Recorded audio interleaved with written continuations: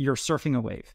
Half the battle is making sure you're in the water when the wave comes, right? That is really important because like if you see the wave coming, you're still on the beach. There's no way that you're going to get out there in time to be able to surf it. I think that goes into the importance of timing.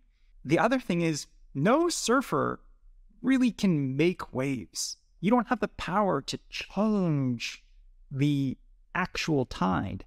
And so I think that great founders are incredible at putting themselves in the position to surf waves, but I don't think anybody can make waves themselves. You can just surf them. Chris, I am so excited for this. I love the frameworks that you wrote. I heard so many great things from Josh, from Jared, from many others. So thank you so much for joining me today, Chris. Thank you for having me. It's a pleasure to be here. Now, we're going to have a great discussion today. I always love a little bit of background, a little bit of context setting. So how did you make your way into the world of venture first? And let's start there. Yeah, I wish I could say it was intentional and not accidental, but it was more accidental. Truth be told, I didn't even know that venture capital was a thing when I was growing up or in college. I actually maybe thought it was, I probably as a kind of bleeding heart liberal college student lumped it in and maligned it with all of finance of like, oh, this isn't that actually interesting. It wasn't until I graduated, I didn't have a job. I wasn't sure what I wanted to do. I stumbled basically backwards into like the tech meetup scene in New York. I remember going to a meetup at Shake Shack back when there was just one Shake Shack, and it's like a couple dozen people. It's this meetup called Hackers and Founders. And I just became enamored by the idea of a tech ecosystem in the that's not Silicon Valley. I grew up in Burlingame, which is like halfway in between San Francisco and Palo Alto on the peninsula. Yeah, you've got Alana's there. It's one of my favorite brunch spots. It's an amazing place to grow up. I feel like the cops in Burlingame have pretty easy jobs. For me, for better or for worse, I'm a hipster with all like the insufferable qualities associated with it. And the idea of a tech epicenter that wasn't too on the nose was really interesting. And I think in retrospect, in hindsight, I just got very lucky that rising tide lifts all boats, and New York and other cities, anywhere that wasn't Silicon Valley also benefited greatly from globalization and internet and Zoom and digital communication. But to answer your question succinctly, I knew Josh Kushner from college. We were classmates. He was a year above me, and as I was getting my feet wet in trying to figure out what was up from down in tech, I was reaching out to all my friends who were in tech adjacent, and they're like, "Hey, have you caught up with Josh recently? He's like starting a venture capital firm and in angel investing." No. So he and I caught up, and I obviously had very low switching cost at the time, not doing anything. And I asked him if he wanted help, and very graciously started working together. And that was my introduction to venture. Thrive Capital at the time, it was a $10 million fund. I'd like to think that I got a startup experience, but it just happened to be a venture capital firm, because we really went from zero to, you name it, in a very short period of time. Can I ask, you guys really scaled the firm so incredibly. Why did you decide to leave Thrive to found Pace? What was that catalyst moment? Yeah, I would say it's a confluence of a handful of things.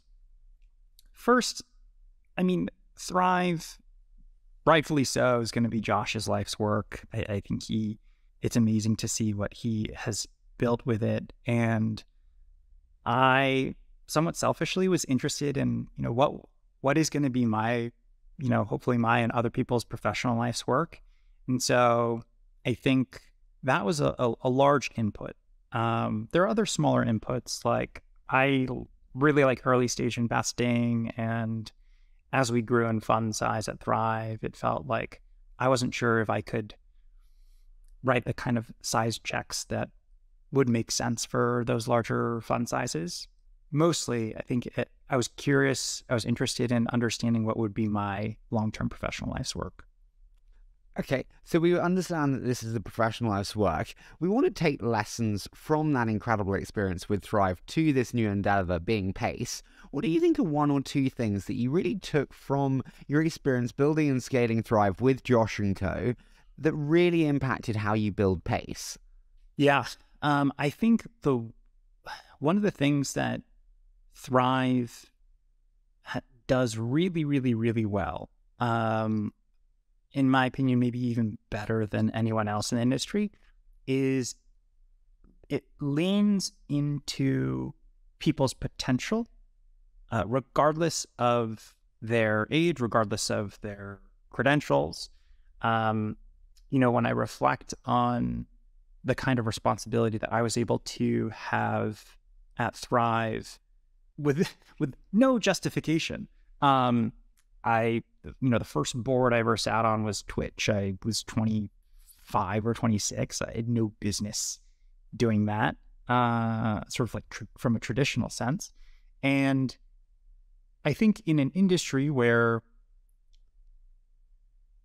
firms, a lot of venture capital firms, understandably compensate on the basis of like performance rather than potential, and people, junior investors in venture are kind of constantly struggling and fighting for the ability to lead deals and spread their wings and try their hand at investing. I think one of the things that we did really well at Thrive, and mostly Josh, is identify people who are young, hungry, and ambitious, and just like really lean into them, and not need to rely on a sort of check the box casting call situation where this person has XYZ credentials. How do you do that with reliability? I do the same, but bluntly, often I miss. They're not as good as I thought. They're not as smart as I thought. They're not as ambitious as I thought. You've done it with reliability. How have you been able to pick those people reliably? My short answer is, honestly, it was mostly Josh at Thrive. And so I would defer all of like that special sauce to him. I think if I were to try to distill it down a little bit, it's evaluating people from a first principles approach of how high quality is their thought. Do they have all of the raw frameworks or raw materials to build frameworks of thought and how to think, and not over-index on pedigree. Just because somebody went to X, Y, and Z or said A, B, and C or did whatever doesn't mean that they doesn't really have an indication of where they're going to go. And then also, like, you're not going to get everything right. It's you're not going to get it right every single time. And so accepting that, I feel like in startups, right, like senior hires at best is a coin toss of whether or not it works out. And that's okay. Fortunately, we live in a world of survivor bias. So like things that work out, and things that don't work out, nobody remembers.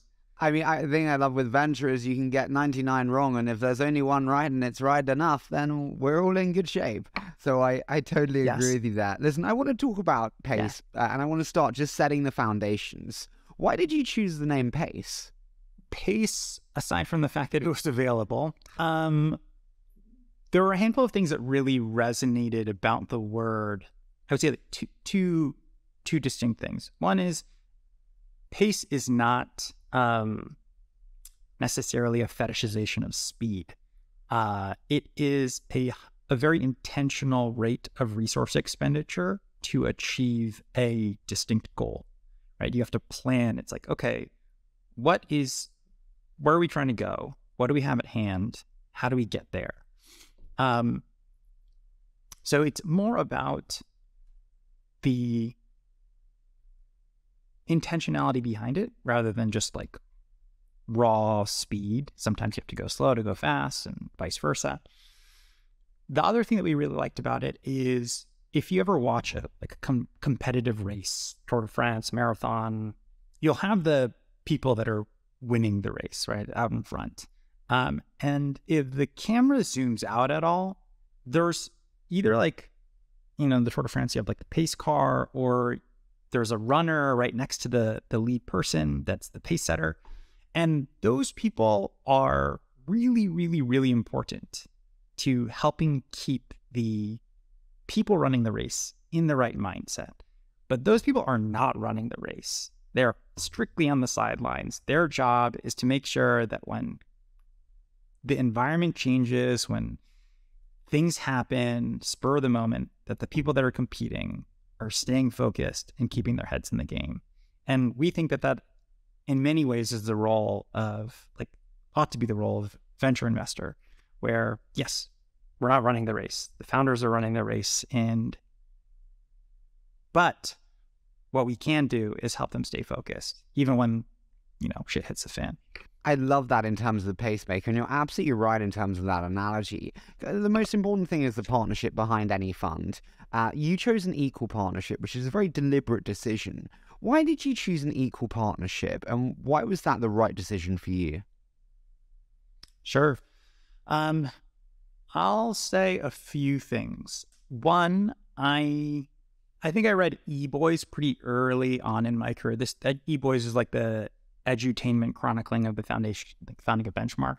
And I think that was the first time that the concept of an equal partnership like wormed its way into my brain.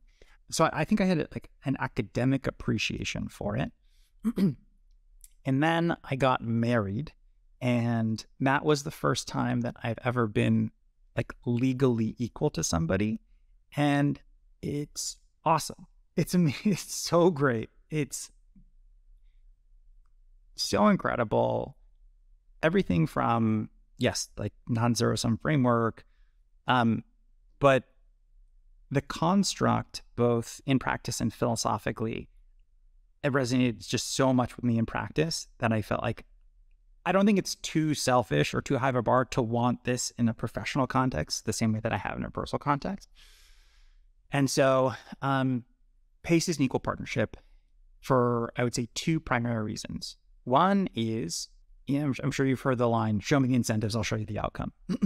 Sure. How do you incentivize people to do their best work? How do you get people to act like owners? This phrase, like, act like an owner, is so important in making people kind of exhibiting the right behavior. What better way to actually make people feel like owners than actually make them owners and make them equal? There's a lot of space. I mean, like, the distance between a 51-49 split is way more than 2%. Like, it might as well be like 80%. We think a lot about designing the system and designing the incentives that encourage and elicit the desired behavior. The other thing that I think is really interesting about the equal partnership model is it's really attractive from a recruiting and retaining great talent. So in a world where the vast majority of firms are hierarchically structured, and, you know, going back to firms compensating on the basis of performance, not potential, and really long feedback loops where, you know, if you have an Olympic athlete and the day before they win gold, they know they're great. They know they're phenomenal. They are fully confident they can win gold. And then the day after they win gold, all of a sudden the entire world's like, oh my God, you're so great. I think in a world where the feedback loops are similarly super, super, super long, there are a lot of people out there that know they're great, know they're gold medalists, but maybe aren't seen by where they are at or the rest of the world as gold medalists. And we think that an equal partnership structure is really, really, really attractive and a great weapon in recruiting those kinds of people, particularly before they're acknowledged as gold medalists. And then from a retention perspective, I don't think there's a construct out there that is better suited to properly retain and incentivize great talent. I mean, well done on getting the marriage quote in there. You've got brownie points forever from your wife now for that one. But I do want to ask, you also chose a very deliberate decision not to have portfolio added support, which in this world of venture value add and services, again, goes against the grain quite a way.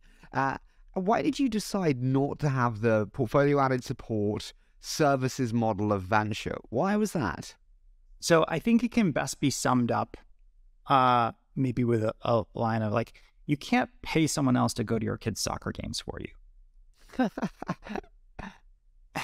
And like, maybe that's too paternalistic of a view, but when a founder chooses to work with us and we kind of shake hands, the implicit social contract, the implicit contract is that we show up. Like, the person that they're talking to, that they want to join their board, is the person that is going to be spending time with them.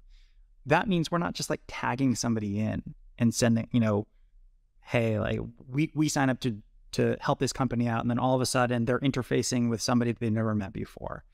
I forget who said it, but or was first suggested, but there's this sort of like litmus test, which is, in a venture capital firm, there are things that are meant to scale the GP, like the investor, and those are sort of questionable because really they're not necessarily directly helping the companies. They're helping the investor primarily, not really helping the companies. We think that venture isn't an asset that is meant to scale. It's pretty hands-on. You roll up your sleeves. You choose a handful of relationships and companies, and we believe in a fewer, deeper relationship approach. And on the back of that, I think it makes more sense for us to fully commit to every company that we invest in, rather than try to build out an apparatus that makes it easier for us to, deploy more capital. Well, you say fewer, deeper there. It really correlates to the type of model that you go for in terms of portfolio construction. So I do just want to dig in on that before we move into frameworks, which is just, how big's the fund and how do you think about average check size, ownership requirement, number of companies in a portfolio, just to give us a perspective on that? Yep. So we just started investing out of our second fund. Fund 1 was 150, Fund 2 is 250. Portfolio construction, we believe in more of a concentrated approach. You want, high teens, low 20s companies in a portfolio for a more concentrated model. And in order for that to work, you need to own a lot of the companies that you invest in. We target 20% ownership when we invest in a company. Obviously, that's, you don't. Chris, do you get that? Do you get that? Because I target Mila Kunis as my girlfriend and I'm still single, okay? So, my question is, when do you get 20%? Honestly, I never see that. I would say we've been successful at hitting our ownership target in 70% of the companies we invested in. Rubrics are meant to kind of be broken. It's funny, in venture, I feel like everyone says, oh, my best performing companies I own the least of, or my best performing companies I paid the highest price for. Yes. And if you have a really high bar of conviction, necessarily the highest conviction things that you get comfort with are the ones that you break the most number of rules on. So the ones that you pay the highest price for, you own the least of. But that doesn't mean they're inputs into it, right? It's not like, okay, well, if you pay a really high price for a company, high price companies are good or low ownership is good. It's really like you shoot for the stars, and even if you miss, you land on the moon. I don't think anybody will exceed anything in their highest expectations. And so that is that's our framework of approach. You establish your rules to know what your exceptions are. But it's not just kind of lip service. We actually do really focus on it. My question to you is, you said that, let's say we go for 20 companies. You have 10 each between you and Jordan. That is a lot of companies now you're on Fund 2 to be managing and on top of if you're in the low, like high touch game without any services. Yes. Is that truly scalable? You think about it. If you add another 20 companies, you'll soon be at 20 each with board seats. Like, is that scalable? Yeah. So I think the short answer is yes. The longer answer is, Jordan and I don't view ourselves as the only investors at Pace. We have ambitions of growing the firm considerably. I would love nothing more than my last day at Pace to be, Pace's best day ever. And so I think one of the answers is we would love, we're interested in more GPs being at the firm, more equal GPs being at the firm, right? So it's not, Jordan and I have kind of eschewed terms like co-founder because we think that actually kind of robs future partners of the firm from agency and ownership. So we're an equal partnership. We want to grow the firm. That's one solve for the bandwidth thing. The other solve for the bandwidth thing that isn't that common across the industry is we take our time. The investment period for Fund 1 was 3.5 years. I know firms that have raised funds and deployed them and then raised another fund in the same calendar year. And so I think we're happy to take our time and be patient and wait for our shots and swing when we want, be patient for the right pitch. And that helps alleviate that bandwidth issue because companies become successful, they get acquired, your bandwidth constraints roll off or the companies go under. I have to agree with you. We're a 3-year deployment period, and I'm just looking at every deal we didn't do last year because of price and go, thank God. I am so grateful to have not done deals for the first time in my career. I do want to discuss the companies themselves, though, because you wrote a brilliant tweet recently, and it was completely the opposite of the way I think. So I ask every company that I meet, Chris, I'm giving you a billboard in Times Square. My friend, what are you going to put on it in 10 sentences or less? Captivate the audience. And you tweeted, invest in companies that cannot be described in a single sentence. So very different ideas. Why am I wrong? Why do you believe invest in companies that can't be described in a single sentence? So let me first say that I could be wrong. That could definitely be the wrong advice. And that's probably on the spectrum of more catnipy tweets that I've ever put out, or firebrandy tweets I ever put out. But I think there's a big difference between consumer marketing and describing the actual essence of what a company is doing, right? So consumer marketing 100% requires a very pithy, concise description. When you want to engender word of mouth or in a sales pitch or an elevator pitch, you have to be able to develop a very succinct description with hooks about the core, or at least one of the core value propositions of what the company does and what it builds. But in totality, if everything that a company is doing and building can really be accurately described in a single sentence, it's probably too one-dimensional. It's probably not ambitious enough. It probably isn't doing enough. I think the other thing that I really take issue with is venture has, zooming out. I had a blog when I first started in venture, probably still out there. But when I first started working in venture, started a blog, I wrote a bunch of posts, and then I stopped blogging because I thought to myself, who am I to blog? This is insane. I don't have anything actually worth contributing.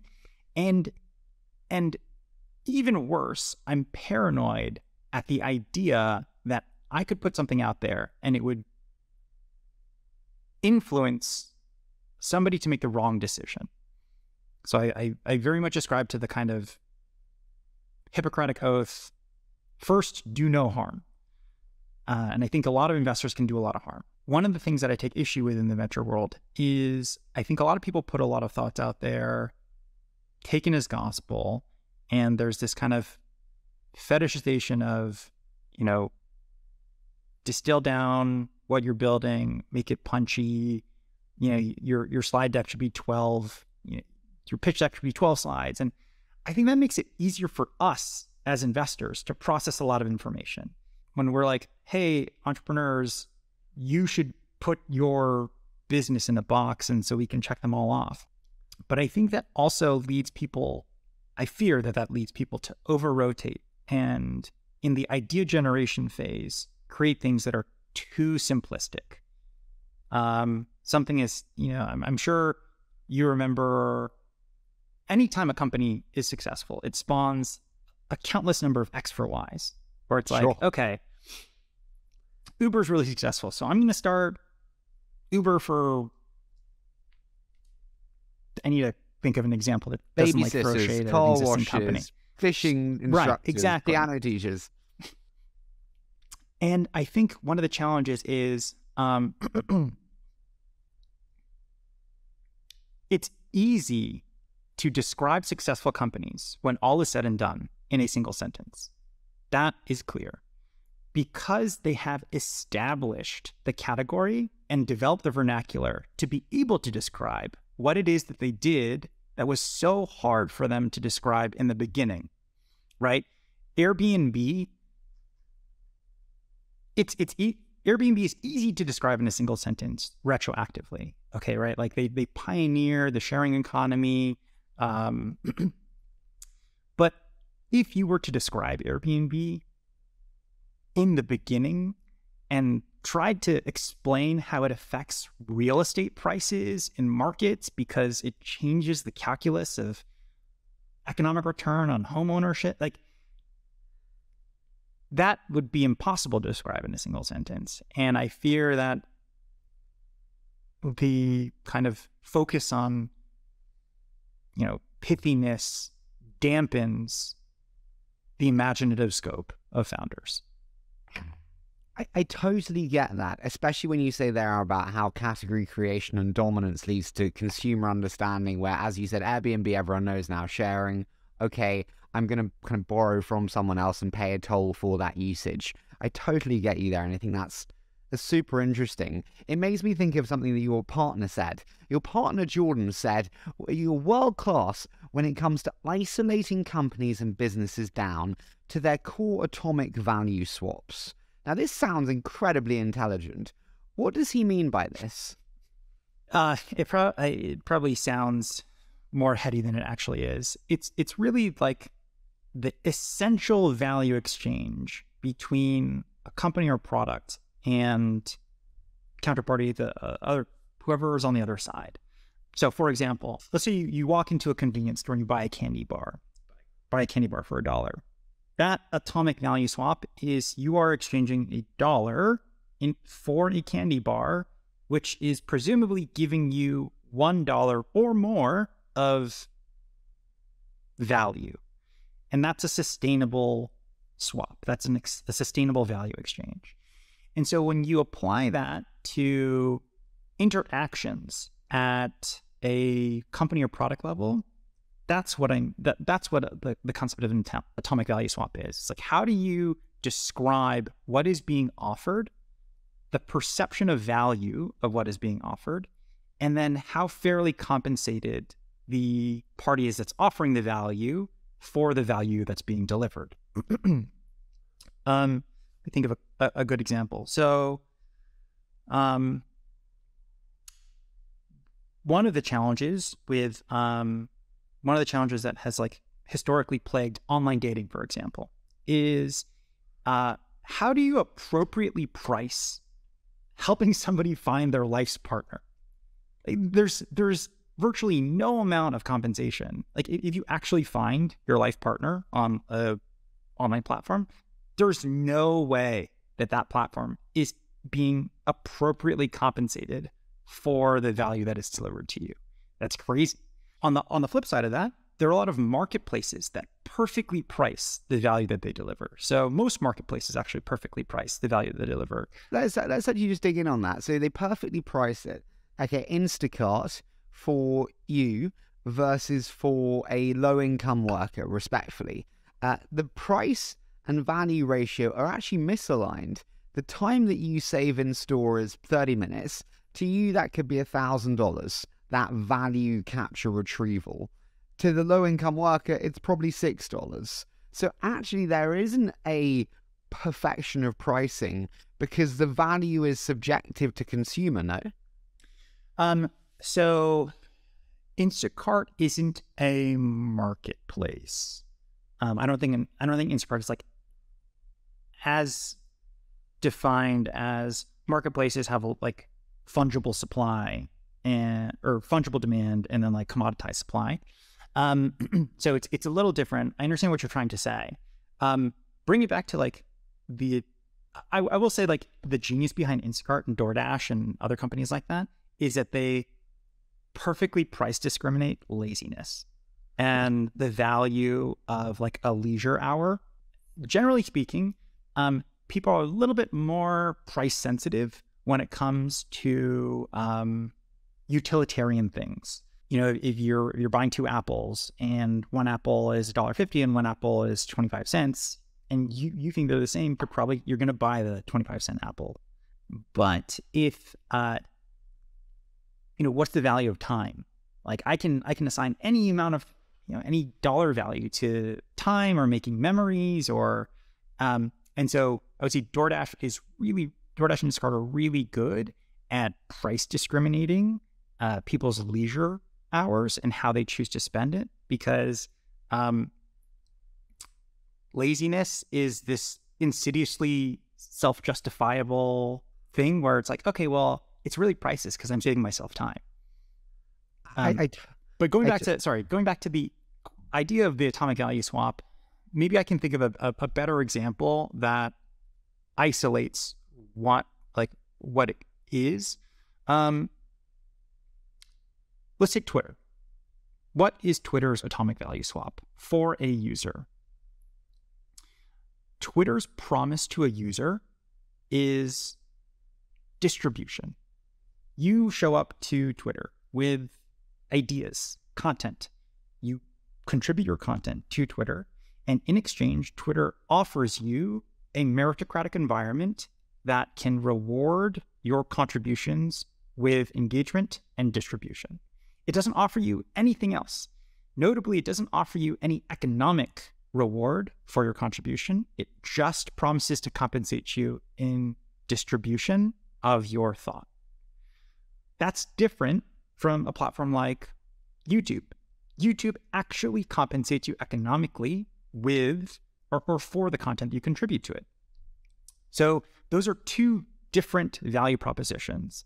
The other thing is you can view that very diametrically opposite to something like a Substack, where Substack, very explicitly, people are creating content with the idea of monetizing it, not necessarily just for distribution. Most social networks, or most companies that we understand as social networks, do that. They incentivize the incremental contribution of content with the promise of distribution, with no expectation of economic return in exchange. And as a result, they incentivize and attract the incremental marginal content creator, because as the network grows, the prospect of attaining distribution within that network increases. On a consumption side, the consumption atomic value swap is easier to isolate. It's like, I want to be entertained. I'm willing to spend this iota of time in exchange for this unit of entertainment or knowledge or whatever. I would say like lean back and lean forward consumptions are slightly different. But in general, I've had many people on who talk about us moving away from the social graph and moving towards content discovery engines. Social graphs, actually, we were wrong. they don't signal what we want to see in terms of content, and algorithms do a much better job. Do you agree that we've left the era of social graphs and actually they don't hold value, and that we have moved to content discovery engines and ML recommendations for content? Probably.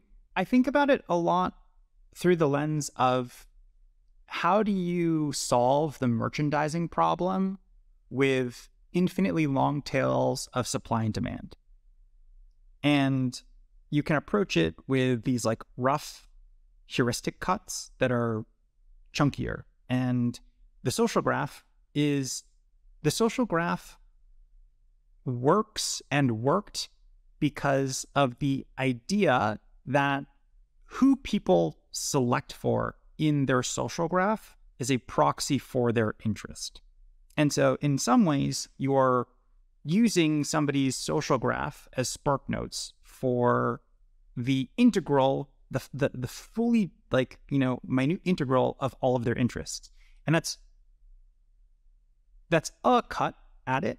But if you were to like zoom in at a minute level, it's probably not capturing the full fidelity of that person's interests. And so it was at one point good, but when there is something that gives us a higher fidelity view of the kind of primary information, then becomes no longer as relevant. You mentioned laziness earlier. I loved something in the frameworks, which I always think back to when I'm investing in consumers today. And it's the 7 deadly sins. You said the 7 deadly sins are actually the 7 core motivators. What are the 7 deadly sins, just to get a framework? And how do they apply to the world of consumer for anyone thinking that we've taken a very dodgy religious turn? Sure. The 7 deadly sins, I mean, this isn't new. It's been, I feel like it's not an original thought, and a lot of people have like much smarter than me, have also said it. 7 deadly sins are pride, envy, lust, gluttony, greed, sloth, and I always forget the 7th one, wrath. Interestingly enough, these have not changed over millennia, right? These have withstood the test of time. So we're talking about survivor bias. The 7 deadly sins, proven, Darwinistically proven. And the reason why I call them the 7 core motivator, I actually think maybe the 7 deadly sins have been poorly branded. I actually think the 7 deadly sins are really core motivators. They describe why people do things. And I would go as far to say, like, honestly, they're the only reasons why people do things. I think it's possible to distill down any individual behavior that anyone takes and bucket it into one or more of these 7 deadly sins. Even like, people say, hey, but like, what about like nonprofit work or altruism or, some of these more virtuous things? I kind of subscribe to the Kantian school of thought that altruism, or, when we do things that are perceived as virtuous by society, in many ways, it's things to serve our own ego. It's things to fuel our own sense of pride and create a form of ourselves that we think more favorably about. And so it's really, I think another way you can describe it, perhaps less third-raily, is the 7 deadly sins are ways to describe self-motivation. And at the end of the day, I think most people, all people, are inherently self-motivated. So when we think about that and we think about the ways to motivate people, how does that fit into your thesis around consumer investing, what you like to see, what drives consumer behavior, and what you look for in an enticing consumer investment? Just what's the tie back to investing? This is like probably contentious. But one of my frameworks is I think that the like virtuousness of a company is inversely related to its enterprise value. So let me first say that we have to all agree that we're investing within this framework of capitalism, right? Of like capturable enterprise value and shareholders. And, when we think about enterprise value creation, I think it's easy to be susceptible to like these things that appeal to our own sense of ego, of like doing good in the world. But the problem is there are these things called nonprofits that are designed not to create enterprise value, that do incredible work. And there is a part within capitalism as a construct for great work to be done by actors inside of it. And so I would argue that nonprofits are maybe the perfect example of that inverse correlation between enterprise value or capturable enterprise value and virtue created and done by an organization. And so a litmus test or framework that I have is, the more that a company leans on or touts or suggests that it is doing good in the world, virtuousness in the world, that's great marketing. But when the rubber hits the road and like translates into enterprise value creation, not as advantaged. Sorry, help me understand why. Because the opportunity cost of that, like virtue value creation, then detracts from the enterprise value creation. Like, do you know what I mean? I'm just thinking back to like Benioff's, like, hey, you can do good and make a lot of money in the same vein. And so I'm just trying to compare this. Yes. So I think so what is this not saying? I'm not saying that companies that are successful can't do good. That's not what I'm saying. I am saying that there is this inverse relationship that, particularly under capitalism, where, let me take a step back. I think one of the things that I wanted to define is, I think society perceives virtue as when somebody is not acting economically, right? Like if I were to, for example, give away money, that's something that is not economically rational. No person, like Homo economicus, would not give away money, but society would view that as virtuous and would say like, oh, what a good person. So if you kind of describe virtue as an individual or a company acting kind of not rationally economically, or not doing something that Homo economicus would do, then like the logical conclusion is that that behavior does not lead to structurally better enterprise value creation. It can be effective in marketing. It can be effective in recruiting. But at from a core business model perspective, or you distill down the atomic value swap of a company, there isn't a ton of room. There is perhaps no room to internalize virtue into that core atomic value swap as a company. So when we think about this atomic value swap and we kind of apply it to those kind of 7 deadly sins or 7 core motivators, and just to retrofit it to the real world so we get it, you obviously worked on Twitch at Thrive. It was one of your great investments. Well, I want to understand, how would you bucket that in terms of where it sits in the 7 deadly sins or 7 great motivators? And how would you retrofit Twitch to that model? Sure. I would say Twitch is in the bucket of a lot of other user-generated content networks, where on the consumption side, it's entertainment, right? It's like some form of sloth and envy and pride.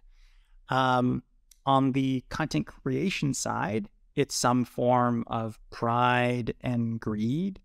And I don't think that like describing it that way is actually bad. I think that, again, I think the 7 deadly sins suffer from a branding problem. But like most user-generated content networks, it is incentivizing content creation by offering distribution and also economic return, because Twitch, like YouTube, pays their content creators. And on the consumption side, it's just competing the same way that YouTube and Twitter and TikTok and Instagram, Snapchat all compete for entertainment. Totally get you. Can I ask you, you said before about new content kind of UGC platforms, that new content UGC platforms essentially enfranchise or encourage a previously disenfranchised creator. What did you mean by this, and how do you think about that when investing today? I'm not sure where you can find it, but the founder of Musical.ly that became TikTok had this amazing talk. I feel like it's like oft-cited and then not discoverable online. I think the current state of the world is the Darwinistic output of really efficient, like the Darwinistic output of the efficient market. So one of the things I ask is, what are the very good reasons things are exactly the way that they are? Because every single actor is constantly trying to extract maximum value from the existing set of like how things are. And so if you are trying to create structurally new value, one, I think the best way, and is proven in the success of user and content networks, is you have to empower a previously disenfranchised set of creators. So people that were structurally disadvantaged. Let's look at TikTok. If you look at the most popular content creator on TikTok, I think it may no longer be the case, but definitely was for a very long time. Charli D'Amelio. Charli D'Amelio is she made a name for herself creating dance content, and dance as a form of media was structurally challenged in Instagram and Snapchat because audio, music, which is so core to the content consumption experience, was never an endemic part of either of those platforms.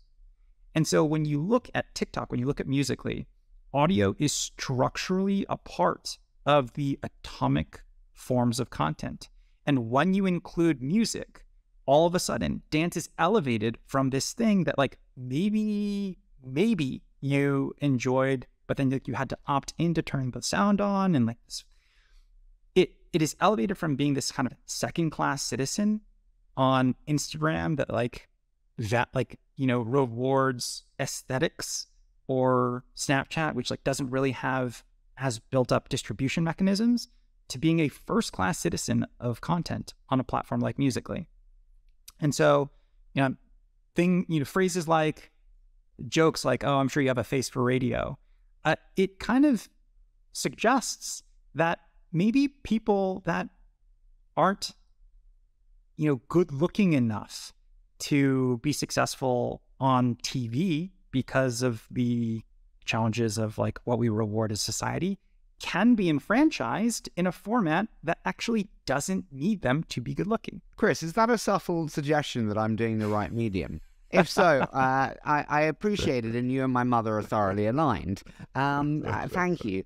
No, I totally agree with you there in terms of the encouragement or inspiration to a previously disenfranchised group. I think there's another important factor, which is the market timing itself, though, and being right on market timing. How do you feel about the importance of why now? A lot of people are like, well, great founders, they can kind of will it into existence.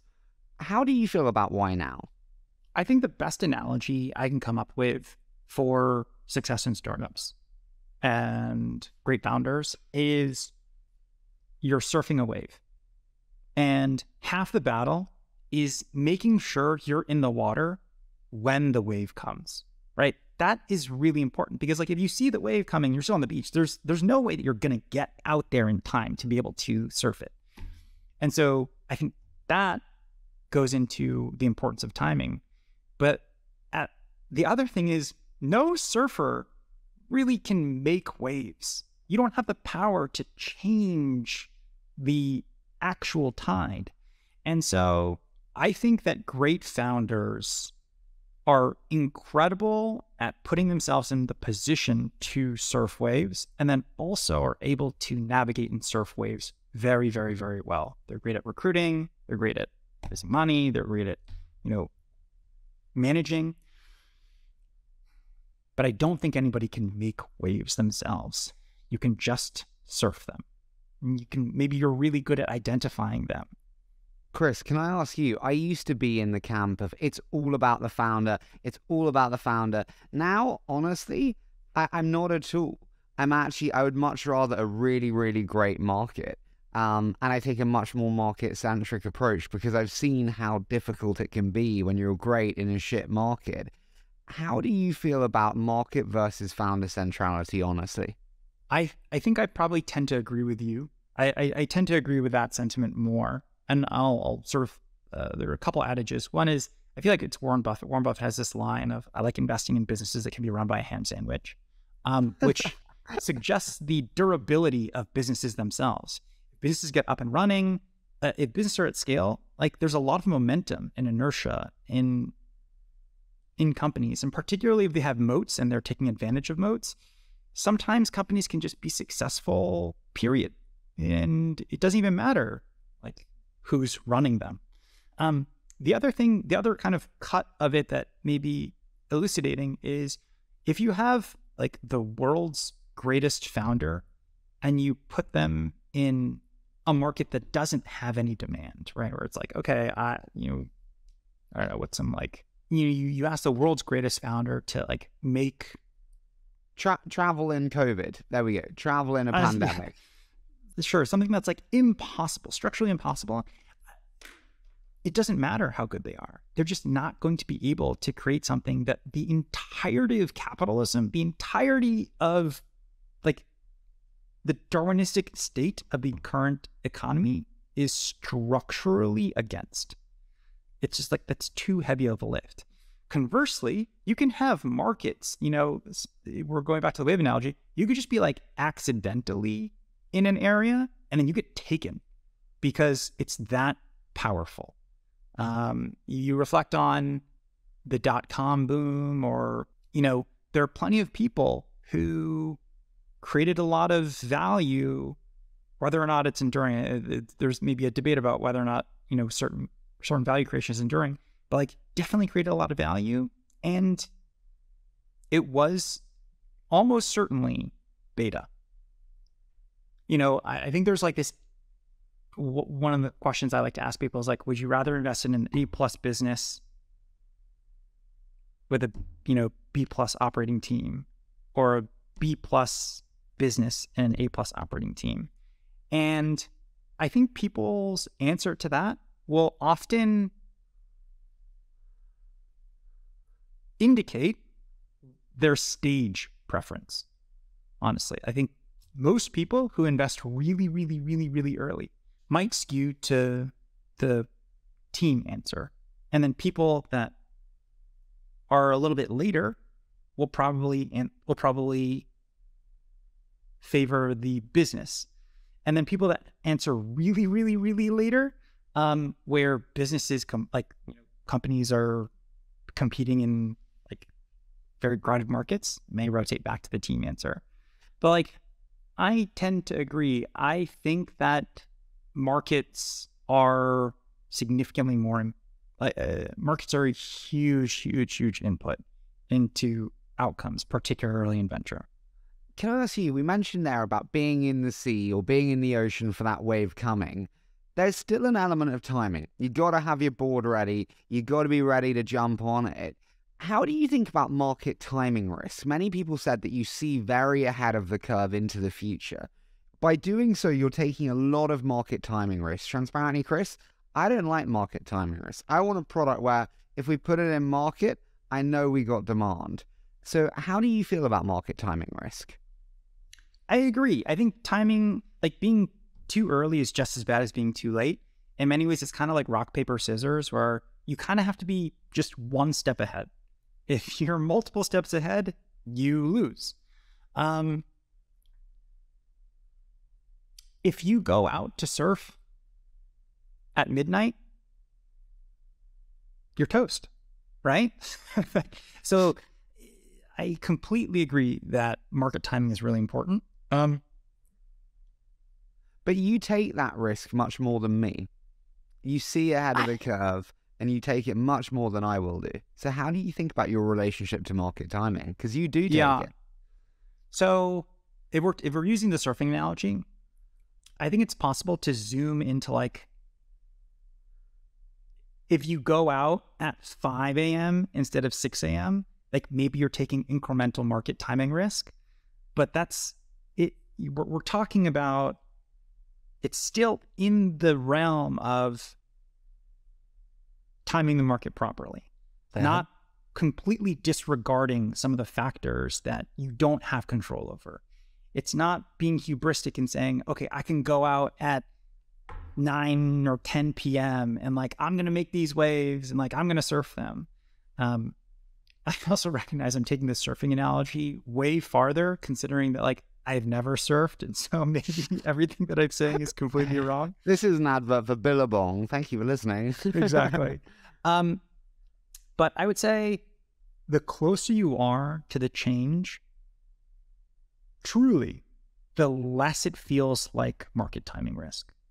Because I would describe waves as the process of a truth going from a truth being spread from very, very, very small consensus to global consensus. So what do I mean by that? Let's take, I don't know, what are some macro trends? Mobile, cloud computing, maybe AI. The vast majority of the world woke up to AI in November when ChatGPT was released. So many smart people have been working on AI for years prior to that. And so like one could have argued that like there's like market timing risk if you were in AI in October of last year. But the vast majority of people that have been spending time in this space understand that that is just not the case. It hasn't become consensus yet, but it is inevitable that it will be. You said something before, any company that is pure execution risk without any market risk is not a suitable venture investment. Now, I saw this and I thought, no, that's so wrong. I tweeted it because I thought it sounded smart. But like, if you look at Tesla, yeah, which is like, you know, greener movement, greener transport in nicer car at affordable-ish cost, there's no market risk there. There's no, if you produce a car like this, there will be sufficient demand. There's only execution risk on ability to build, ability to produce at scale within cost and budgets. So help me understand this one. Any company needs that market risk to be a suitable venture investment. Well, first, I would contest the idea that Tesla had no market risk. Tell me, I'm happy to be wrong. How? Sure. So I think there are many different ways to look at Tesla. I think, well, let's kind of, you like take different cuts of it. What if Teslas were $1 million each? Would it be as successful as it is today? Of course not. No, TAM is a tenth. What if Teslas had 10-mile radius? Like a battery only had 10 miles of range. Sure, but our hypothesis is if we can provide a car that is sustainable, green energy, and is sufficient for the majority of the population at an affordable price, then there will be sufficient demand and there is no market risk. I think that's huge market risk, right? It's like, that's not proven. It's certainly, if you were to walk into the office of any like big auto exec, like they would be like, no, that's crazy.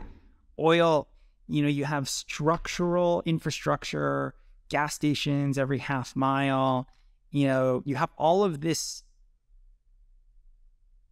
things that advantage internal combustion cars. And so electricity, like people have like all of these, I would say there's tremendous market risk creating Tesla. Like there wasn't, it was impossible to say that there would be millions, tens, hundreds of millions, billions of dollars of demand from consumers for electric vehicles. I'm really sorry, dude. I don't get you. It's good for the planet. It's cheaper than fuel. It'll look great. Boom. I would say there are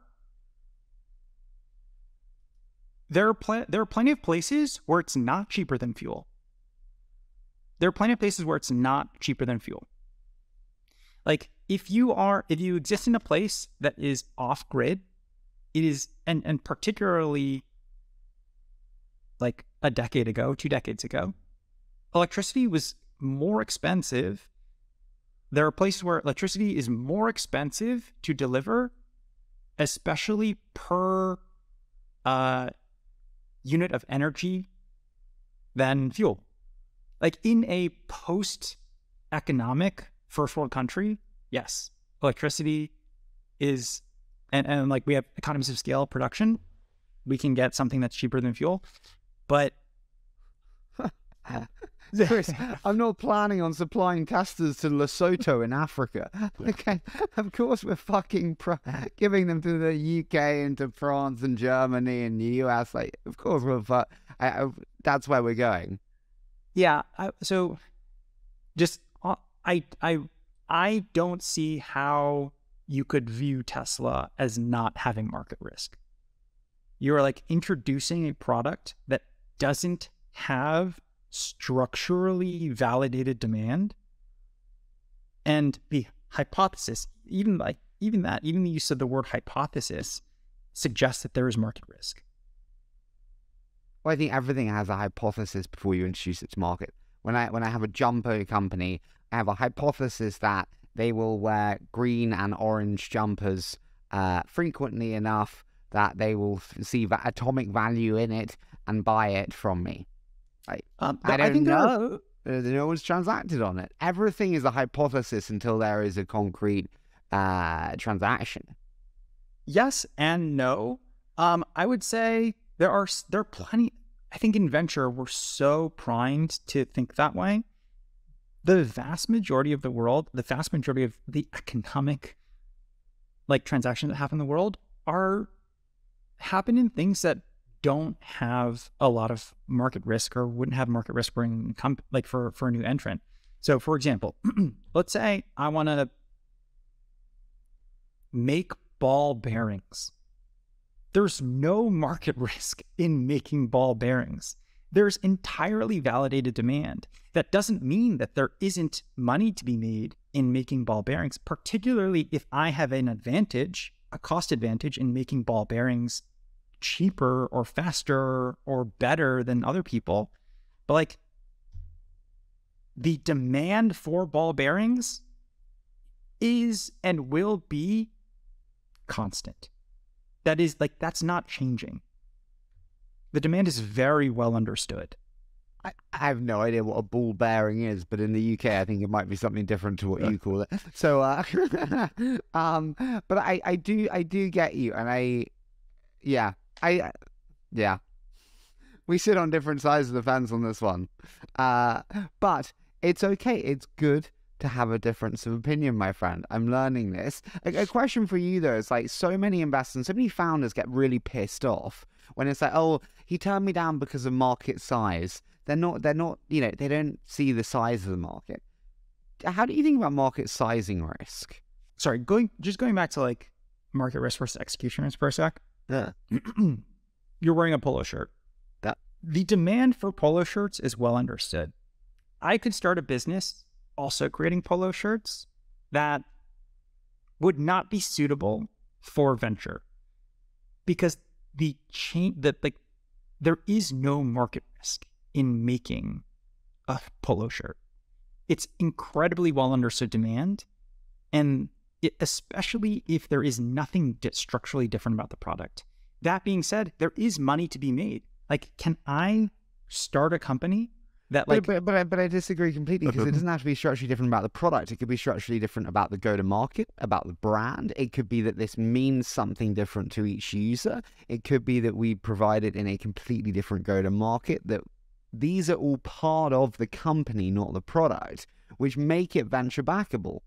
So I think one of the challenges is the conflation of like venture backable with creating value. There are plenty of companies out there that can create value, can create a lot of value, that aren't suitable as venture investments. So is Warby Parker a venture investment? Is Allbirds a venture investment? Is Hims These companies where like Viagra, glasses, shoes, fantastic products, but that would fit your thesis. I would say the vast majority of direct-to-consumer brands, not suitable venture investments. There are some companies, like you could argue that something like a Hims was surfing a regulatory change where telemedicine was empowering a category of like demand expansion. That's maybe a more acceptable rationale for a suitable venture investment. But Allbirds, like I don't want to pick on Allbirds, but like what's Allbirds' market cap today? I think it's about 250 million. I mean, let's check it out now. I've done it in real time. They've raised 200 million. I'm wearing all the, oh shit. It's 179 million. Yeah. I mean, 179. Yeah. It just, I would say the vast majority, and that's the one successful company in maybe hundreds of companies that have tried to do the same. I'm not saying that like those companies can't create value, particularly if you look at the wealthiest person in the world on the back of consumer goods like LVMH. I am making the argument that venture capital is not the right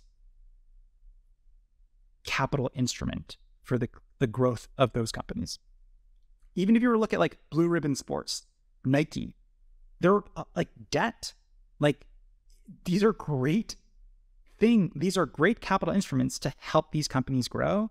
And you don't need the pressure and cost of capital associated with venture capital. I get you, but okay, but on the flip side, I've seen this firsthand with my brother's business. He runs a more traditional business that would not be venture backable in ways. And you're like, debt, and I'm like, debt. And he's like, yeah, but debt providers are not willing to take on risk profiles when we don't have cash flows going back 5 years, when there's uncertain value on expansion into the US. When there is a level of uncertainty that, Nike saying, hey, we're going to expand beyond trainers to apparel, the banks go, well, you don't have 5 years of financials and you're a fucking trainer company. No, we're not going to be. And so it's like the financial instruments that aren't venture capital don't suit the product. And so venture retrofits itself to that, I think.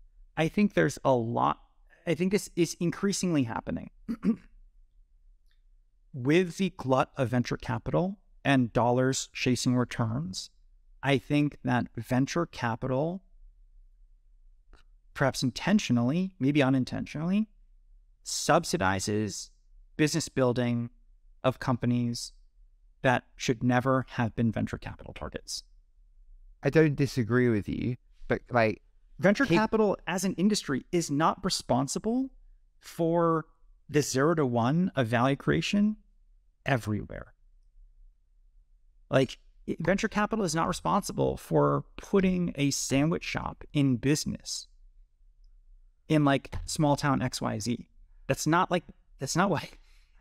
If you come to London now, you'll see Blank Street Coffee all over London. And my mum's like, what is it? I'm like, Starbucks? It's like that, but 30% cheaper. She's like, oh, that doesn't sound like a good business. I'm like, yeah, it's not. Well, I guess like, let's take the opposite. Like, where does the line stop? I don't know. I agree with you. I'm this one, we're totally agreed. I don't think direct to consumer has worked at all. I had the founder of ButcherBox on the show recently, and ButcherBox does 600 million in revenue, very high quality revenue, the leading brand and category in the space. If you project out to a 3-4 years time, they'll be at $1 billion, enterprise value of 3 to 4 billion. That is the one that's done it, like the all-time leader.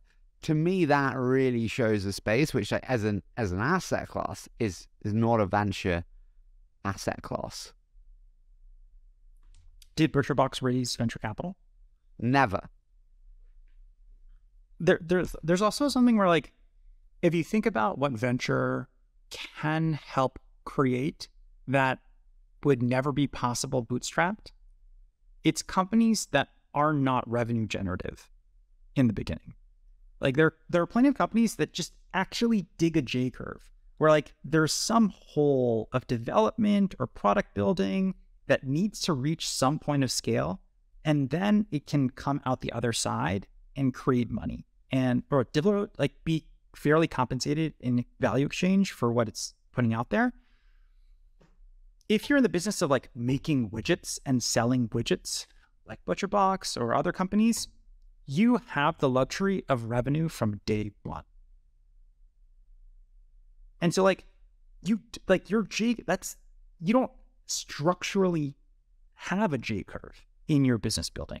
Maybe you have a self-imposed J curve because you're leaning into growth, and then you are growing unprofitably, and you're investing in OpEx, and that's going to create future scalability, and then your margin profile changes in the future. But there are plenty of companies out there that have revenue from day one, don't need venture capital. Can it make them grow faster? Sure. But is it existential to their existence? No. So that's the line then, where it is existential to their existence. That is the line where then venture capital is the right financing model. I think that is almost certainly, like, if the company literally could not exist without venture capital, that probably is the area where venture capital is a suitable, like spitballing this in real time, that's probably a good criteria to suggest that it is within the realm of venture capital. Do you believe in defensibility? Everyone talks about defensibility. Investors like to see defensibility. I think it's largely bullshit from day one. I think it's built over time in process with customers, with team. Do you agree, or do you think defensibility can be very present on day one? I think the recipe for defensibility can be very present on day one. What does that mean? So if you were to look at the system design behind companies that ultimately developed moats at scale, it's not something that like happens magically overnight once the company is up and running. It's like embedded in the core product from day one. And so I think it's possible to evaluate a company early and see the future potential of defensibility in the form of a moat. I don't think people accidentally end up with moats and defensibility. Huh. You think they're deliberate about it? Yes. You have to, I don't think anybody oopses their way into a moat. I did. Well, I did. Like, I do 10 references before every show that we do, and we've now done 2,000 shows, and now I have 20,000 references. It's an incredible data moat on a generation of venture investors. I never intended to do it at all. I just did it to ask better questions. Did you oops your way into a moat? I don't think you did. I think you were very intentional about the way in which you approached your craft and the content you create, and that led to a structural advantage, whether it's brand or distribution. And I would argue that like it was very, very intentional. I mean, it may be like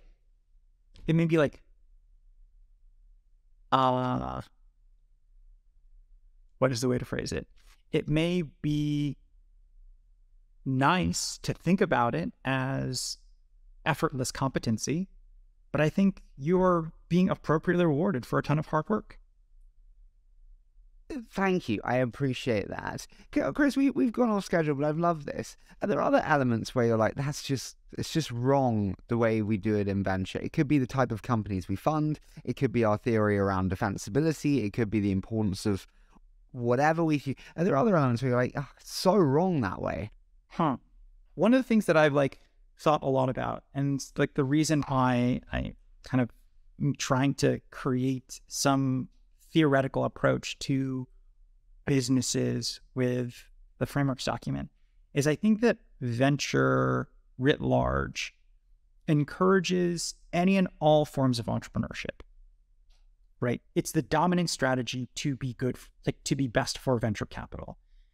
Venture capital as an industry benefits when the most number of people are trying the most number of things, because as a business, venture kind of picks the winners and invests in them. And so the more number of shots on goal, the better. But I also believe that there are just some kinds of businesses that just won't work. And I know we're in the business of exceptions, and that is 100% true, but that doesn't mean that everything is correct to be tried. Does that make sense? It does. It does. And so does this go back to what we said about kind of investing in the J curve, where you have to have that, otherwise it's fundamentally impossible to scale? Or is there an alternate meaning? It dovetails with that. I think a lot about, so going back to the kind of Hippocratic Oath, first do no harm. Like, think about how many founders are misguided to start companies because they look to the current ecosystem of venture funding and use those data points as inputs into companies to start. I get you, but I also don't. It's like people who are like, a lot of the stuff that I will put out is directionally right for 90% of people. I don't mean that arrogantly, but it just is. And then for 10%, 100%, it does not make sense and you should discard it. And you know what? Let's just be an adult. Let's understand that for 90%, it is right. And for 10%, don't listen to me. Don't hate me. Just be an adult. And when you have something where it doesn't align to some venture advice that you hear, don't hate on it. Just be an adult. Or you know what? Great. Daniel Ek at Spotify, an incredible founder of our generation, would have been told on all social platforms, on all discussion platforms, this doesn't work. The record labels will never do it. But the great founders plow on and persist and do it. I think you're almost kind of putting blame on people for being, not blame, that's unfair, but great founders don't listen. Great founders don't listen, and also our survivor bias of entrepreneurship isolates and rewards and, creates narrative storytelling around people that didn't listen. But I guess what I'm saying is, there are in many cases, there are very strong structural reasons why companies could exist when they existed. For example, let's take mobile social networks, right? Or mobile user-generated content networks. Yeah. There's a very clear reason why the order of founding went from Twitter first to Instagram to Snapchat to TikTok. And it is because mobile as infrastructure and bandwidth in its earliest stages supported the lowest packet size text. And then next, compressed images, Instagram. And then images and short form video, and then video and audio. There's a very clear reason why it had to happen that way. And so TikTok couldn't have been started before Twitter. And so I think venture, understandably, heavily incentivizes everyone to try everything all the time. And it's good for venture.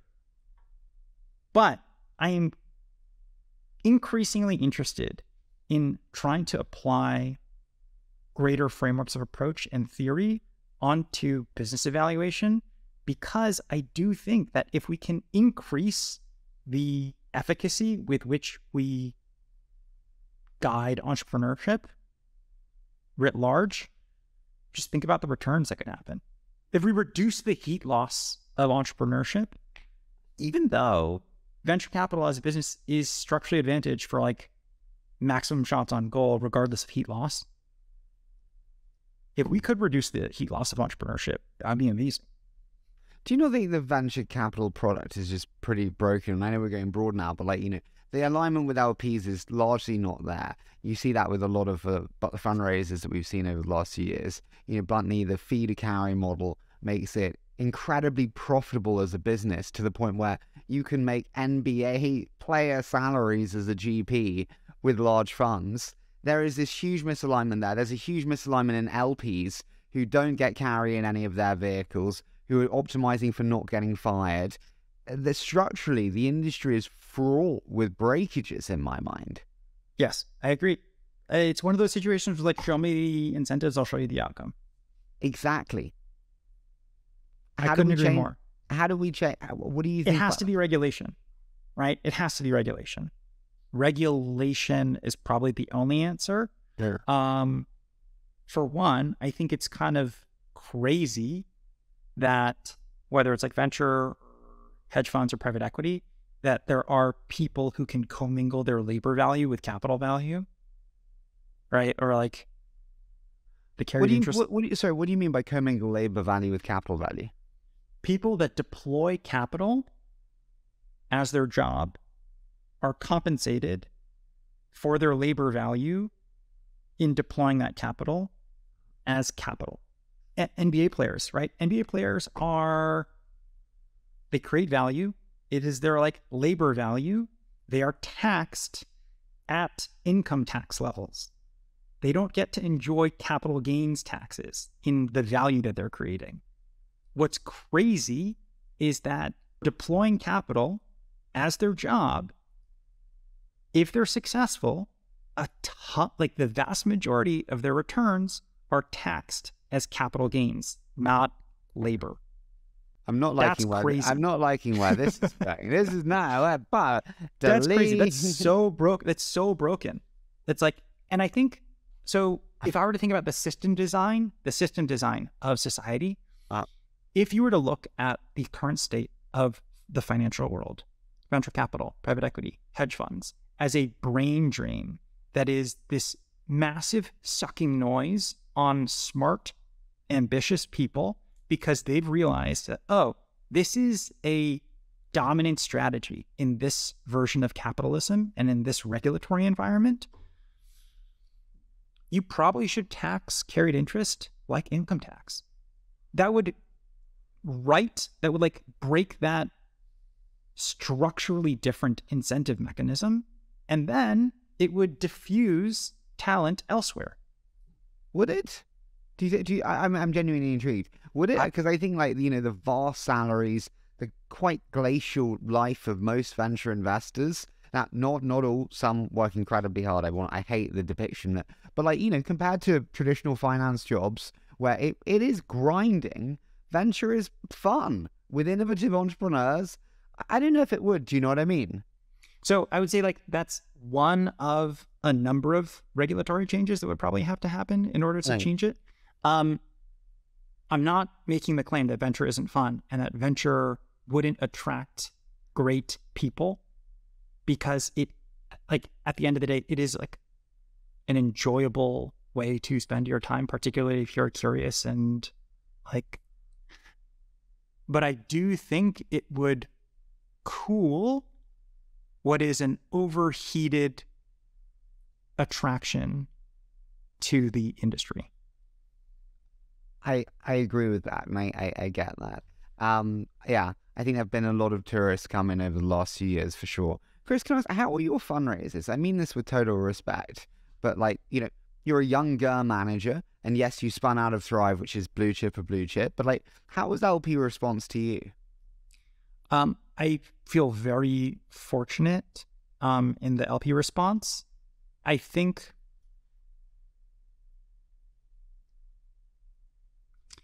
I don't know if this is something that you experience as well, but for better or for worse, when you go out to raise money as an emerging manager, there's nothing you can do to change like things up. Like, you can't change what people say about you behind closed doors. There's nothing you can do to change that. There's nothing you can do to change your track record. There's nothing you can do. So when an LP does reference calls, and they dig in and they do diligence, there's nothing you can do to change the data that they're going to harvest and come back to market, like come back with. And so in many ways, like, that's all it is. No, because you can change the perception of that data, which is just as important as the data.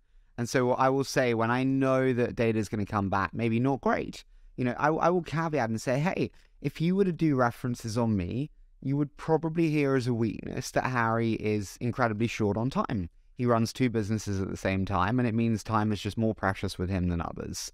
That's a con.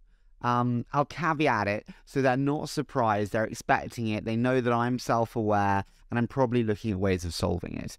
The solving for their expected outcome of that data, for me, is as important as solving the data itself. So, yes, and what is the goal? Is the goal to hit a number, or is the goal to find aligned investors? Both.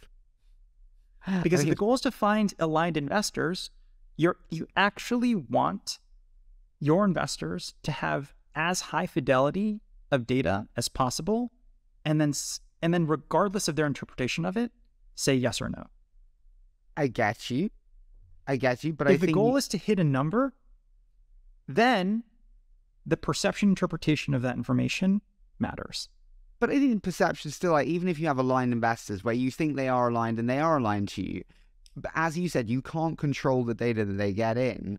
And so, like, if they are aligned and they are truly aligned, getting ahead of it, showing that you're self-aware, is not like some strategic manipulation of data and perception.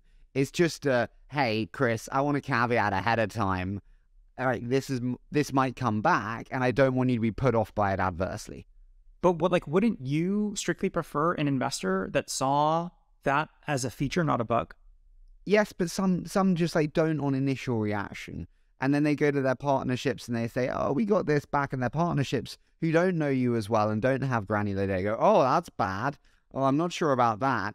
And then the data manipulation and contortion happens inside partnerships, internal discussion happens. And what was a very pure data point, which is, oh, Harry's quite busy, or, oh, Chris is quite busy, turns into, oh, well, actually, there's not enough bandwidth and there's real partnership. All of these things because of their partnership discussions. I think going back to show me the incentives, I'll show you the outcome. So when we were fundraising, and I think honestly in life, I think this is true, we had kind of a mantra, which is optimize for alignment, not outcomes. I think in many situations, companies can optimize for outcomes rather than alignment. And that over-rotation ultimately, over time, leads to misalignment. So how did you then deliberately, I'm fascinated here, love that. How did you then deliberately optimize for alignment over outcomes? We were as transparent as possible with every single investor that we spoke with. And we, in our Fund 1 fundraising presentation, we had a slide that says, this is what we think Fund 1 will look like. This is what we think Funds 5 and beyond will look like. And so you, as an investor, are, yes, assessing what we are trying to do in this moment in time, but we are also very intentional, and we're trying to give you as much forward information as possible about where it is that we want to go, what we want to build, and we want to make sure that you're also aligned with this future of the firm. Because the relationships that we're establishing are not 1 to 2 year relationships. Our goal is for future GPs of PACE to have as good of relationships with the investment professionals at our LPs as we do, decades in the future. And so if that is the goal, you have to be able to find institutions that are aligned with the future strategy of the firm. Chris, how many LPs do you have? We have about 12 institutional LPs in Fund 1 and 15 in Fund 2. How many meetings did you take for Fund 1? Probably 50, something like that. What was the most common reason they said no? So interestingly enough, I think and it's totally understandable, LPs have really hard jobs, right? When we invest, we at least get to invest in assets. We're like, okay, well, I think this is a good business. And regardless of the management team, I think it's a good business. LPs have to invest behind judgment, right? So they're trying to extrapolate out, they're trying to fit a curve to a single data point if it's the first time that they're meeting you. And that is an impossible task to ask somebody to do. Like, how do you extrapolate a curve from a single data point? That's impossible. Most of our LPs for Fund 1 were people that we had longitudinal relationships with, that were able to fit that curve over a much longer set of data. And so they, it wasn't, actually, I don't know if we got to a yes for any of our LPs in Fund 1 where we met them in the process. I always say, like, Mark Suster has a brilliant article, Invest in Lines, Not Dots. And I meet 2 new LPs every week and I ask them for recommendations each. And I'm not fundraising, but it means that now, I've met them over years also with my deployment pace. So, yep. And the LPs that joined in Fund 2, we developed relationships with over the deployment of Fund 1. Chris, did you do a first close, second close? How do you feel about the closing mechanisms? We did a single close for both funds. I recognize that there's some like ego signaling involved in that. At the end of the day, I think the only thing that matters is the thing that helps you do what you want to do. And there are many ways to skin a cat. And like, that's entering the world of micro optimizations. I totally get you. What's the biggest misalignment between LP and GP today, do you think? Oh my gosh, how much time do we have? Probably a handful of things. One is, it's not clear to me that management fees were really intended to stack over multiple closed-end funds at increasingly high denominations, right? Even if you look at like hedge funds, right?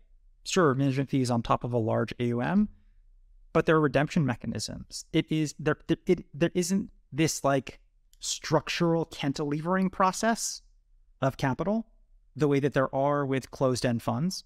So there's that. I would say excruciatingly long feedback loops, right? There's the adage of like venture capital firms take forever to die because they're just so long in the tooth. What would you say is how could you change that though? Because that's just company maturation timelines in a lot of cases. How could you solve that? Yeah. So let's imagine a world, right, hypothetically, where there was carry clawback across funds and management fees were all to the dollar rationally budgeted. What would the venture world look like then? Empty. But seriously, like let's say alignments were actually let's say incentives were actually aligned. So like if you lost money in another fund, that could be clawed back against carry from prior funds. I've never heard of that cross-fund carry clawback. Right. I mean, like for better or for worse, like that's just the current state of supply and demand in the LP-GP ecosystem doesn't support that. That like doesn't clear the bid. It's a mechanism that theoretically could exist with enough dislocation between supply and demand, but it doesn't currently. What other misalignments? You said many. I find another, which is like, if you think about your core funds as a pool of optionality, which I've seen this happen many times. So manager thinks of core fund as an optionality set, put in 30 checks, no reserves, no double downs, and then I'll leverage the core funds, the initial funds, to then raise SPVs on anything that pops with individual separate LPs, or maybe one or two from the existing funds. But that's where my real alpha is made, on the core optionality pool that is the fund itself. That to me is a gross misalignment. So as long as all the LPs are aware of the strategy upon signing up for the initial fund, the core fund, and all LPs have an equal opportunity to participate in every SPV and have equal information, then that doesn't violate kind of the alignment of incentives in my mind. If there is asymmetry along any number of one of those, then I would say like, yeah, that's messed up. Yeah, no, I totally agree. What else? I love that cross carry clawback. What happens to the multi-billion-dollar funds that raise massive funds in the last few years and are sitting on 25 years of history, bloated teams, bloated partnerships. I don't think definitionally, I don't think all of them make it. I think we're going to see over the next, here's the thing, like it's going to take a long time. It's going to take a decade plus for this stuff to unwind, but they're going to get lost to the sands of time. If you could change one thing about the world of LPs, what would you change? Like, I think GP commits are just inherently wrong in a lot of ways because they prohibit a huge amount of diverse but brilliant people. They're not proportional to wealth. And there's arbitrary numbers placed on 2%, 3%, 4%. Ridiculous. I agree with that, whilst also simultaneously agreeing with the intention to align incentives. Totally get that. Agreed. But it should be proportional to wealth. There should be flexibility of mindset around it. And it should be viewed in a different kind of paradigm. Okay, let's do a final one and then a quick fire. Is there anything more broken on the GP ecosystem that you think is important to highlight? Or any misalignments between founders and investors? I think this is a really important one for founders also to hear. Is like, where are founders and investors misaligned? An example would be liquidity. Sometimes it is in the interest of the investor to sell when it may not be in the interest of the founder for them to sell at that time. One of the biggest areas of misalignment between founders and investors is probably management incentive in an acquisition. So management incentive in an acquisition is basically when the acquiring company says, you, the management team, will have this compensation package here when you join. None of that is going economically to your cap table. And so as an acquirer, you can be like, hey, company X, Y, and Z, we actually want to give you a massive management incentive to join for us to acquire a company. And like, let's say in this hypothetical situation, we're going to give $0 to your cap table. That's a huge misalignment of incentives between founders and investors, where the founders are like, awesome, this is going to be great for me. And then investors are like, I'm stuck holding the bag because we helped build this business or get it here. And then there's like no. So I think there are significant, there are opportunities, there are always opportunities for misalignment. That is a very large example. To your point, like driving the prioritization of liquidity, particularly from an investor perspective, is another area of misalignment. There's a misalignment on round construction too, which really pisses me off, which is I will say, hey, I'm going to help you construct your round. And I really, as the lead, enforce my views and opinions on having X and Y. And I'm doing X and Y, bringing them in because they brought me into the last rounds and they've been helpful to me. It may not be optimal for the company itself to have them over someone else. You may be much better aligned, but this person brought me my last deal and I owe them favors. You know, it's that kind of transactional nature of venture where someone gives you a deal, you kind of feel like you need to give them one back. And that is another misalignment. Yeah, that makes sense. I think that feels to me like it falls into the bucket of things that are short-term costs and long-term good. One could make the argument that without that behavior, the investors that are leading wouldn't be in the position to lead. And so it's like this, that's like still the dominant strategy to achieve the maximum outcome, but it is like the cost of doing business in the short run, assuming that there is carryover reputation across iterations of the game. I think the areas of maximum misalignment are when it feels like the reputation does not carry over in between iterations of the game, or that's the final iteration of the game that any one participant is playing. Yeah. Because then people are incentivized to maximize the short term rather than long term. Chris, I could talk to you all day. I am aware that we've taken 20 VC to a slight extreme. I want to do a quick fire round. So I say a short statement and then you give me your immediate thoughts. Does that sound okay? Yep. So what's your biggest investing hit and what did you learn from it? I would say like probably the company that I was able to be involved with that is the most publicly well known is probably Twitch. So my career has just been downhill since then. I learned a lot about what it takes to be a good board member. I learned a lot about how to navigate hyper-competitive environments. What did you specifically in those cases, if you were to distill one or two things, like the importance of staying calm on a board, the importance of like product marketing differentiation, if you kind of drill down and extract that, what is it? I think a great board is meant to be like a mirror to the founders and the operating team. Very rarely, I think, is a board supposed to offer prescriptive advice. In the same way that if you were to ask advice from, somebody you really trust, oftentimes they would just ask questions to help you develop confidence that you are making the right decision. And so in many ways, I think that a great board is meant to reflect as clear thinking back to the operators, the CEO, the leadership team. Not necessarily introduce net new information or be prescriptive. I would say if I'm doing my job well, I'm half therapist, half coach. On navigating competitive environments, I think seeing Twitch firsthand gave me one of my mental frameworks, which is, are like companies or platforms that start with the explicit strategy of poaching, like economically incentivizing supply from another platform. So like we see this, you see this in like companies starting and they're offering kind of creators or the supply like minimum guarantees, economically incentivizing them.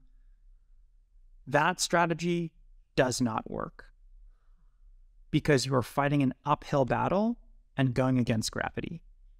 And so we at Twitch, we saw countless competitors, inclusive of Mixer, Microsoft's competitor, throw massive minimum guarantees at streamers on Twitch, and they all failed. What's the future of Substack? Substack is an interesting company where I don't know if they have business model product fit. I think it's pretty clear that they have product market fit, but it's not clear to me that they have business model product fit. Any other piece of software that looks like Substack, you would assume charges a flat, but you would assume does not charge a percent of revenue, particularly at the scale that Substack does. So like, for example, let's take Shopify. Could Shopify as a business justify charging 10% of GMV? No. Then why can Substack? I think Substack can because of the intangible value on cost of time to create versus the tangible value of cost of goods to sell. If it costs me $10 to make this bracelet, I can actually put a COGS on that versus the 3 hours it took me to write that piece of information that I don't price efficiently, is mispriced, is unknown price. I think that can work at small scale, right? At small scale, that can work. But at large scale, it inevitably begs the question, is this worth what I'm paying? And I would expect that business model to have a leaky bucket at the top, or at best, get margin compressed at the top. So you have the best, like the people that have the most distribution, that are the best for the platform from a marketing perspective, dramatically negotiating down their economics. So for, if you look at like card processing, Stripe, Adyen, the biggest customers don't pay the rate card. They negotiate down from the rate card of whatever 3% and 30 cents to an interchange plus. And so you get margin compressed. I agree. Tell me, my friend, what's the biggest investing miss or mistake, and what did you learn? I think one of the things that I have learned about myself as an investor, and it's pretty idiosyncratic, is I make the best decisions without like leverage or help. So as an investor, I don't work with an associate. Like I don't have an associate. I don't have a principal. I don't have an analyst. And I think it's because in the past I've been in a position where I didn't do the customer calls. I didn't myself do all of the diligence, and it was synthesized into information that was digestible and presentable to make an investment decision, but I hadn't done the work myself. And through that, I've learned that I should not be in those positions. I should force myself to do the work myself. And if I don't want to do the work, that is a really strong input into my inherent level of conviction. I think you're so right. I think it's also so important to be the one taking the references, to be digging in deeper, to be hearing that tone change, which says enough but doesn't say everything, and to really be feeling that full experience.